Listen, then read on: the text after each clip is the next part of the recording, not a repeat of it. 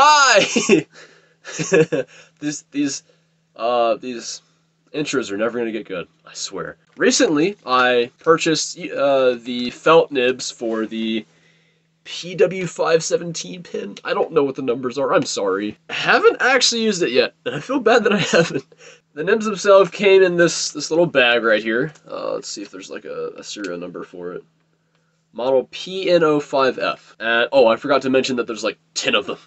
And I put it on here, and I haven't... Let's see if I can get it on camera. Probably won't. There he be. Look at the nib. He's small. Yeah, I did put it on there, and I tried it out a bit, but I haven't actually drawn with it yet, so I want to try that out.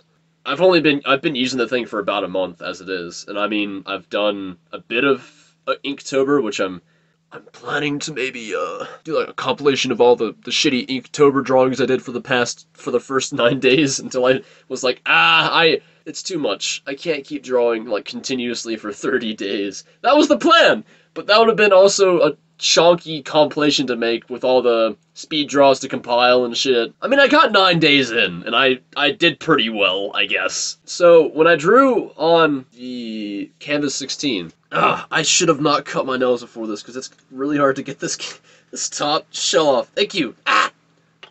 So, I'm just going to put a picture up of this, just for reference, but I put all of the felt nibs inside of the pen holder, with one plastic nib, just for comparison, and then I've got the other plastic nibs wrapped up in this tiny, teeny little plastic bag. Oh yeah, also I got a ruler.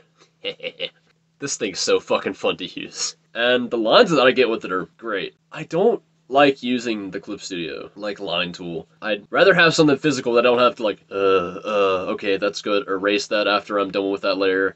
Alright, on to the drawing portion. Never mind! I decided to move everything over here because it's just easier, and now that I can just move my drawing system on my lap somewhere else, it's so much fucking easier. Okay, this is, regular nib. I feel like I should draw, like, fast strokes and slow strokes to see if there's a comparison. I can't really draw slow strokes because my wrist is really weird, and I haven't really practiced, like, drawing, like, deliberate lines, because even this is, like, too much of a stretch. I'm more of, like, just scribble and pray, so...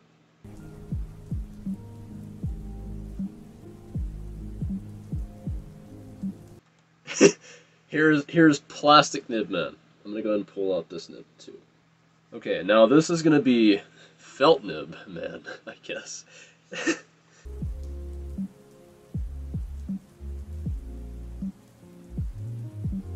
Oh right, I forgot. Okay, so deliberate strokes. I should have done that with a plastic nib first. What's a good deliberate stroke?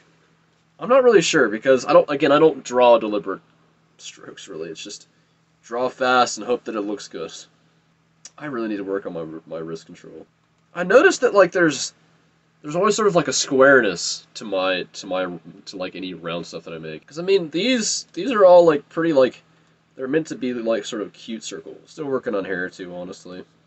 I mean I drew something pretty recently that I feel like worked pretty well. It's for a friend. And I did a lot of experimental stuff and it turned out really well. I'm also gonna have that on here. Boom! There it is.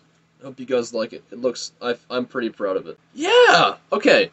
I am starting to notice it now. When you're drawing, like, slow strokes, you really feel the grit, I feel like. With the plastic one, if you're trying to do that, it's like, whoop! Like, it slips right under it, and it's... Yeah, okay. I'm fine with that. I like it. Maybe I just have to use it for a while to really have, like, an idea of it, I guess. But I like that. That feels really good. This works. I like this. These nibs are honestly, at least in my opinion, I feel like they're worth a purchase. If you are actually planning to get these, I advise getting them from AliExpress. Yeah, it'll take like 3 weeks to get here, but it's a very cheap product. Or like it's inexpensive. There's not any point for you to have to pay like $6 to $7 for shipping wherever it's going. But anyways, I hope you guys enjoyed. Again, these intros and outros are going to be really wonky for the first couple. I'm actually planning on doing a nostalgia review of my HS611 at some point. But yeah, I'll figure that out when I get around to that video. Yeah, that was a review of the felt pen nibs that are really good. Honestly, go check them out, please. I'll probably have like a link in the description. See ya.